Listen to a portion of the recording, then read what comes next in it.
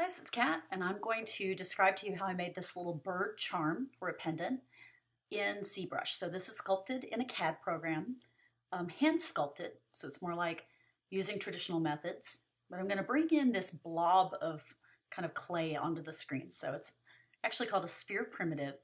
And then I'm using one of the brushes, the snake hook brush, to pull this out into a particular shape that looks bird-like. I've also placed the previous bird that I'd already made up on the corner so I can just follow along so you see what it is that we're making. Now I use a mask tool, a perfect circle mask, to create the eye and then also to come in and create the beak. And then I'm shrinking it on 2 axes, but that gradient is causing it to make a cone shape.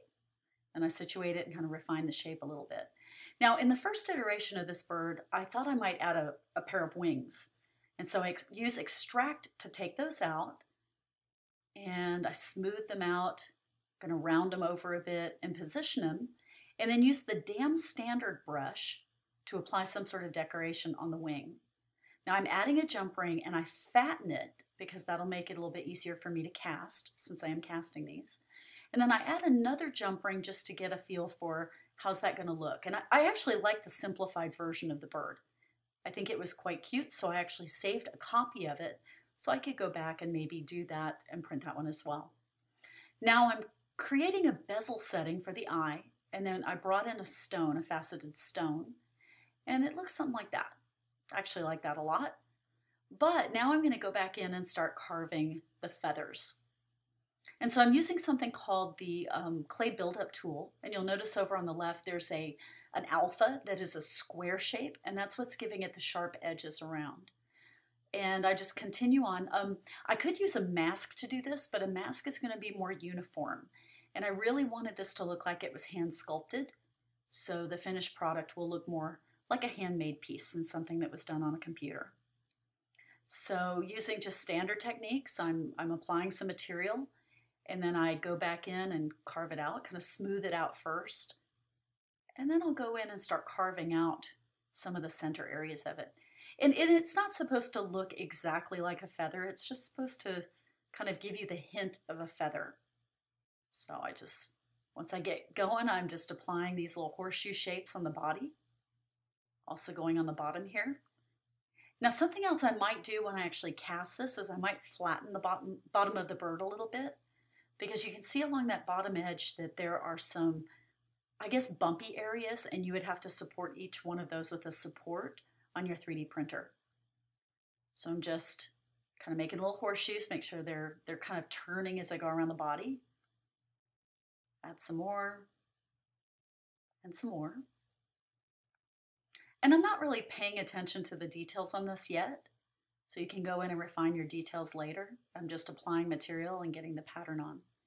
Also, around his eyes, this is not going to matter because on this version of it, I'm going to have the bezel set eye, so it won't matter if we've actually got material over that eye hole. So you can see here I'm just continuing to add, and I masked off the beak, so anywhere that it's masked, it won't apply any material, so that kept the beak nice and clean. So now I'm using the Option or Alt key to go back in with the clay buildup brush and actually carve this out. So I'm just trying to give it more of a sharp edge, I guess, around the edge of that feathery shape. Because as the plane changes, I guess, that's what's going to catch the light and make it look a little bit more dimensional. So I'm just carving that out to give it a little bit more texture. And again, it's just the hint of a feather. It's not realistic at all, but when this is very, very small, you're not going to see a lot of this detail. So we're over-exaggerating. Actually, the pattern is sticking up above the surface sufficiently so this will show when it's printed and when it's cast. In some situations, I'll measure how high this is above the surface, but in this case, I can tell from experience that this will cast just fine. Now carve it out. And if you're keeping track, I actually forget a couple of these, so I'll go back later and fix them. So I just carve this out and then press the Shift key and smooth. Carve, carve, carve, smooth.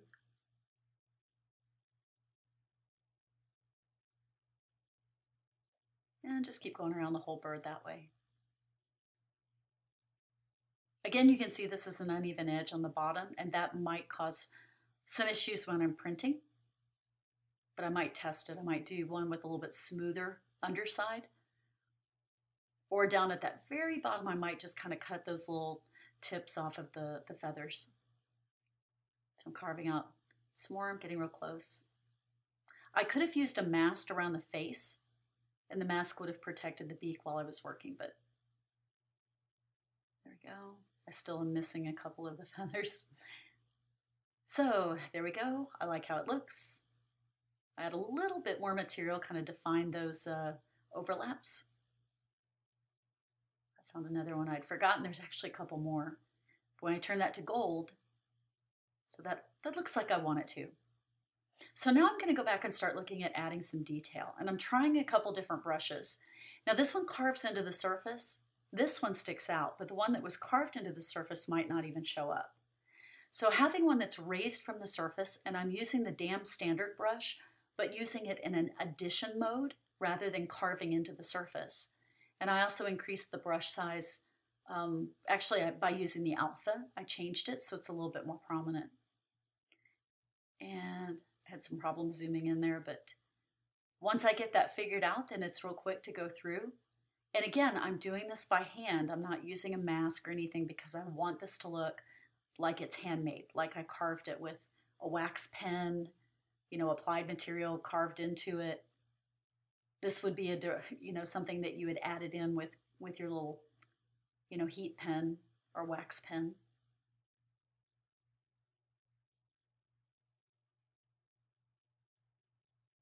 And a lot of that detail, when it's actually printed, it may not even show up, but you'll get the hint of a feather. You'll get kind of the idea that some kind of texture is there. Now that last one I just put in, it won't matter because I have a jump ring that's going to go right into that one. I also figure out at this point I like the longer feathers, so I think if I were to do this over again, I might use longer feathers, or even pay attention to what the feathers look like. Do I have to carve that one out again? But I might even look at a drawing of a bird's wing and try and make those feathers look more like the wing. But this is just kind of a hint of a bird. It's stylized, so you can do whatever you want. There we go. And then I'm going to hit the bottom, add those little feathers, continue around, just like that. Now, I need to duplicate the eye, the little bezel set eye. So what I'm doing is I'm looking at the top, I angle it so it's actually situated on the surface correctly, and then duplicate. And I turn transparency on so I can see where this is, and I can see that it's not raised off the surface very much, so I'm just rotating it. If I'm using a hammer drill, I need that bezel to be raised up off the surface just a bit. And then I add my jump ring back in. However, when I cast, I'm actually going to turn that big jump ring off. Then I'm creating this cylinder, which is going to cut all the way through, and I'm using a Dynamesh, basically a subtraction, to cut a tunnel through the bird. And then I'm trying some different methods to maybe isolate that beak, maybe set that off a bit. Now this, when I printed it, would have been really, really small, and you may not have even seen it. So I did an undo, and I brought in a ring, and rotating it and putting it on the beak, trying to see if that would work.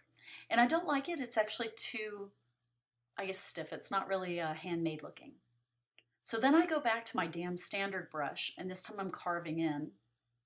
And I make a mistake on this one, and the reason is because up top, where it says MRGB, when I'm painting this, or when I'm using this brush, I'm actually painting a texture, so you can see the blue there. I didn't mean to do that.